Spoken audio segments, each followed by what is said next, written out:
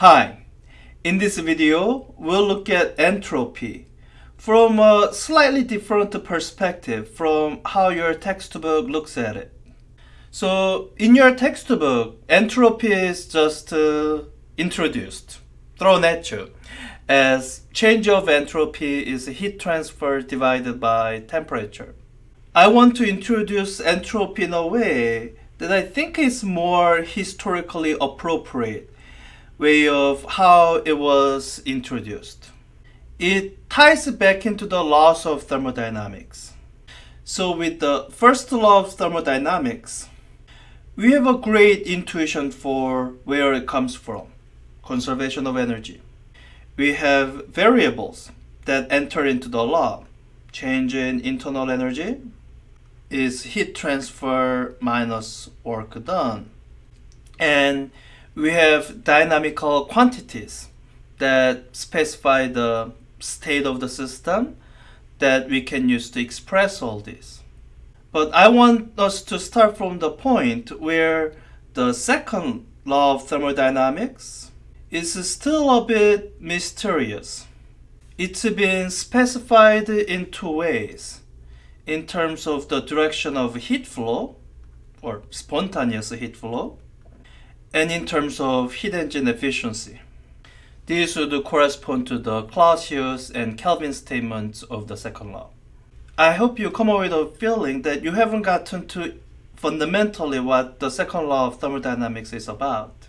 So what we will now describe is an attempt to get at that. And the place to start from is by coming up with a new state function, or what we'll call entropy. Sometimes the word state function gets thrown around and it sounds all fancy, but it's really not all that special from what it sounds like. It's a function that describes the state of a system. You have seen great many of these already. Temperature, pressure, volume, the three variables in the ideal gas law. And you've seen how these play a role. Temperature in particular plays an important role in specifying the internal energy. Now, there are dynamical quantities that are not state functions. Two good examples that you know of are heat and work. They are, I don't know if this is a word, process function. When you want to describe heat transfer or work done, you need to have a process in mind, a particular path that the state of the system is taking through. So here's a reason we would want to start out with a new state function. Because it describes the state of a system, there are some things we can say about it without knowing what it is. And it's useful to be able to say something about it, kind of restrict what it can be before we know a lot about it, so that we can nail down exactly how to specify this new state function. So let me try to state these restrictions using Carnot cycle as the background. Alright, you've seen this many times before. The gas starts at high pressure, low volume, expands to B, expands further to C, contracts to D, and contracts further to A, coming back to the starting point. Now, as you go through this process, when you look at the state functions that you know about, temperature, pressure, volume, you will notice that over one entire cycle, as you look at the change of the temperature, pressure, and volume, that the change of the state function, temperature, pressure, or volume, over a cycle is equal to 0. This kind of makes intuitive sense. This is sort of what being on a cycle means. You come back to the same state, so same state must mean whatever state function you are using to describe it must come back to the same value. So we are going to use this to look for a new state function that's going to be intimately connected to the second law of thermodynamics and it'll be important in describing thermodynamical systems like the heat engine. So the kind of argument I'll go through in the next couple of minutes, I think it's attributable to Clausius. But if I turn out to be wrong, I'm no historian. Never take your history lesson from a physicist. So let me go through that. So over one cycle, there are some things that don't add up to zero. The net heat transfer or the net work done, they are not zero over a cycle. In fact, the net work done can be represented by this area inside the cycle. Now, I'm going to take a hint from the fact that these two non-state variables could be combined to describe a state variable. Maybe there is a way to do that, but in a bit of a different way. Now, when we are describing the Carnot engine, you know one important parameter is the efficiency. And when you look at the Carnot efficiency, something becomes suggestive here. It's 1 minus low temperature over high temperature, or let me write it as one big fraction. The high temperature minus low temperature over high temperature. Now, this is for Carnot engine, but there is a more general expression for efficiency. You can start out with the definition of efficiency, heat engine efficiency that is, work done per heat transferred into it. Now, you may have seen this. Using the first law of thermodynamics, we can rewrite W, work done, in terms of heat transfers. It must be the difference of the heat input minus the waste heat. Now, just so there's no confusion here, this expression is for general heat engine. It's true for any heat engine. This expression up here, it is specifically for Carnot engine, which means for Carnot engine, these two expressions must be equal to each other. So that means, after a little bit of algebra that I'm not going to do in detail here, you get this result that for Carnot engine, the ratio of heat over temperature at the high temperature limit is equal to the ratio of heat output over the low temperature. Just an algebraical truth. Let me rewrite this in a slightly more suggestive form. QH over TH minus QL over TL is equal to 0. If we look at each of these terms as describing some kind of difference or change that's occurring in this process, what this could be read as saying is that the total change is equal to 0. This is where we can suggest a tentative form for entropy. We could say each of these terms are changing the entropy of the engine, or changing the new state function of the engine, occurring at each of the steps. Apparently, it's somehow related to the heat transfer. So as we look at this diagram, we can think of it this way. As the heat transfers into the system in isothermal expansion, there's an increase in the entropy equal to total heat transferred divided by the temperature. And as the heat transfers out of the engine in the isothermal contraction, there's once again an entropy change, this time equal to minus QL for heat transferred out of the system divided by the temperature.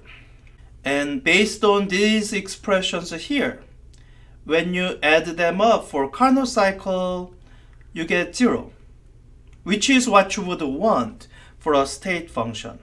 If you want to say that this entropy is a state function, it describes a state of the system, then over one cycle, it shouldn't change.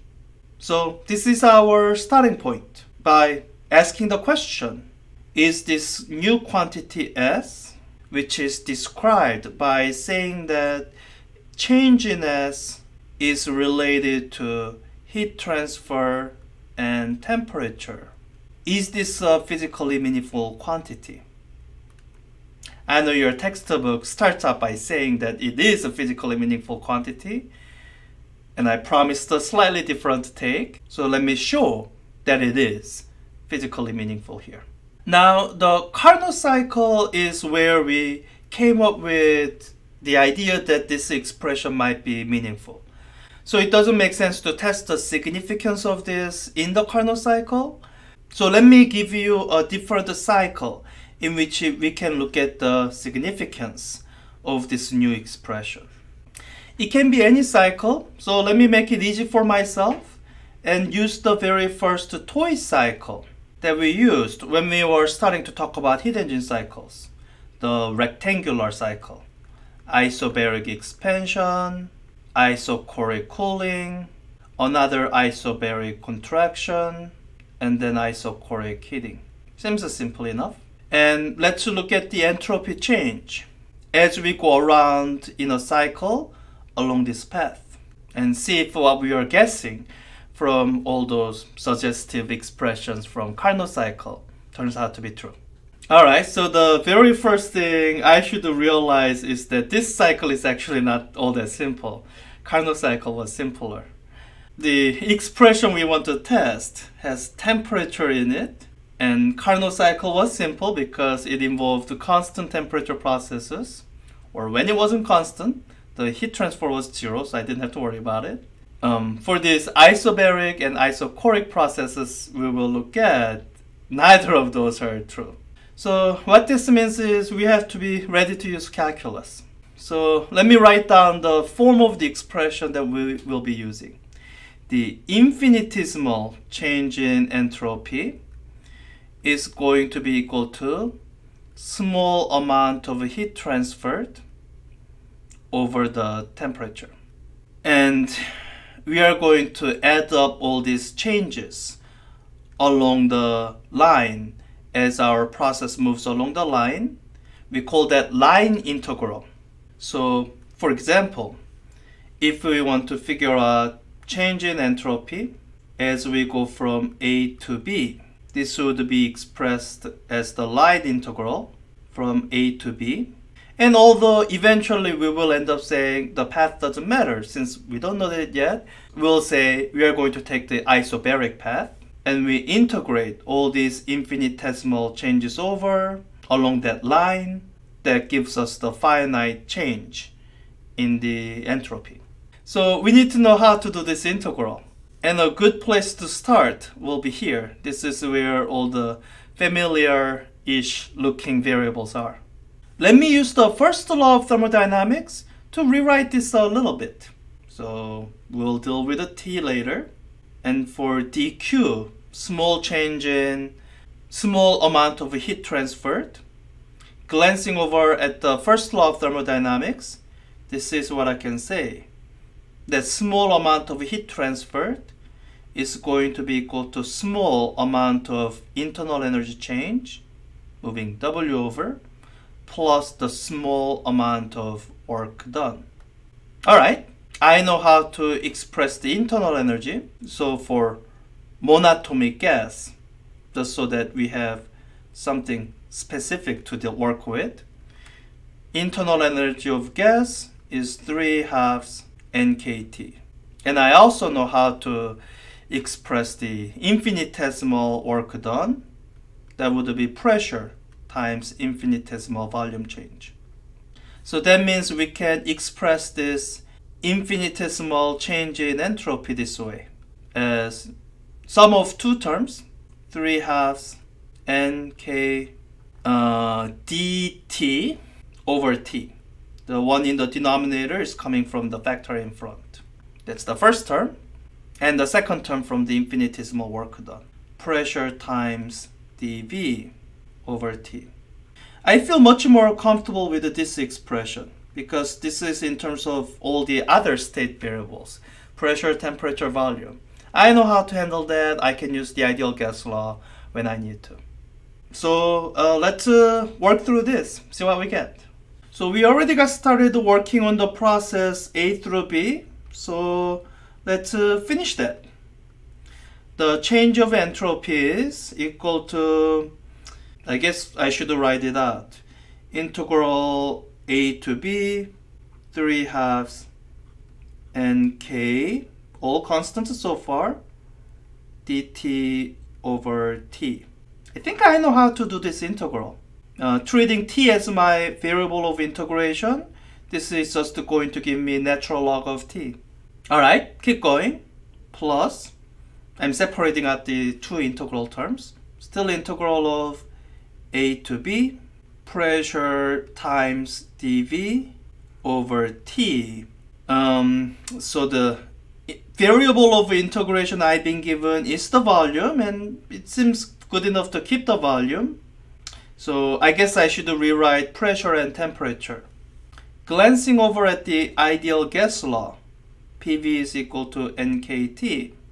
If I rewrite it for pressure over temperature, I get nk over v. Alright, that seems like that's gonna give me what I want. Let me substitute that in place, and we can do the integral. Alright, I think we have everything. So let's write it out. The first term is, I'm going to skip a few steps in the algebra. So 3/2 nk, that's the constant. And the antiderivative is natural log of t. My limits are temperature at point B and temperature at point A. So ln TB minus ln TA. Do the logarithm algebra, I get natural log of TB over TA. Plus, I need to work out the second term. The constants nk, and the antiderivative of 1 over v is natural log of v. So I get the same result except in terms of volumes instead of the temperature. So this is the change in entropy going from A to B. We have 3 more of these, so let's get cracking. Okay, from B to C. So change in entropy going from B to C is going to be integral from B to C of, let me write it out, dE over t plus dW over t. And before actually writing out detailed expression, I can see that the work done is going to be 0. So let me just cross that out and save myself a little bit of writing. The first term still remains, and that's going to be integral from B to C, the change in the internal energy, 3/2 nk dt over the t in the denominator. Oh, I think I've done this before, so let me write down the same result, minding what the new variables are this time. This is equal to 3/2 nk natural log of the right variables, tc over tb. Okay, next step, C to D. Oh, I think we've done this exact one before, going from A to B. So I think I'm just going to write down the results, minding to replace the variables in a correct way. So let me illustrate that. Change in entropy is going to be what I derived earlier here.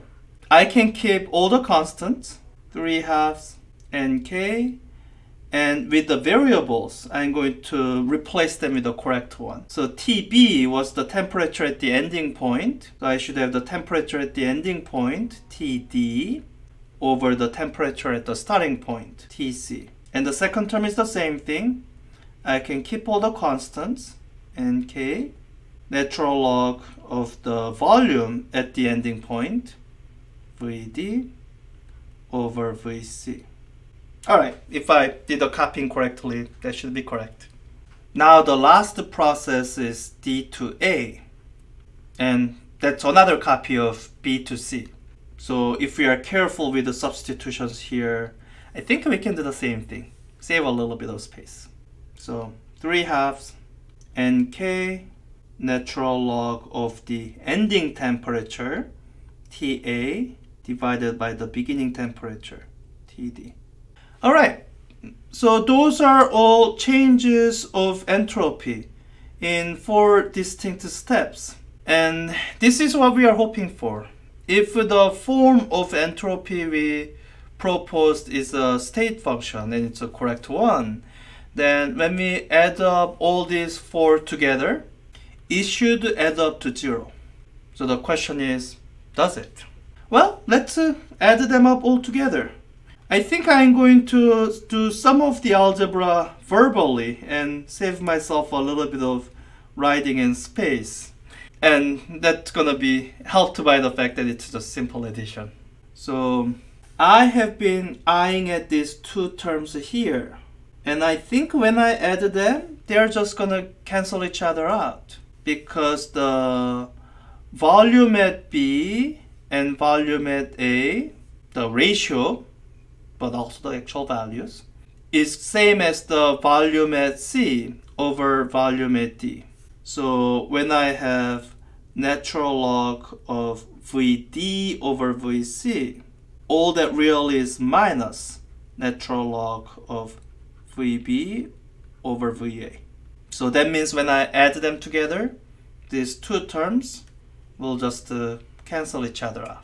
So for the remaining 4 terms, they all have the same coefficient. So I think I can start by writing down the simplified expression as I write it down.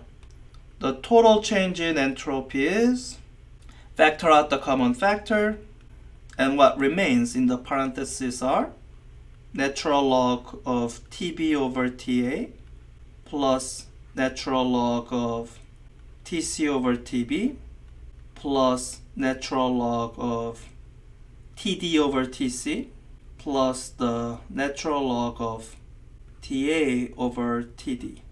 Let's do a little bit of logarithm algebra in place. I hope you remember the logarithm algebra. Natural log of A plus natural log of B is equal to natural log of A times B. So since this is all summation here, we can imagine doing this algebraic operation. That means I'm just going to put natural log over the whole thing, and what is the sum becomes product. Okay, make sure I made the change correctly, that I haven't actually changed the expression.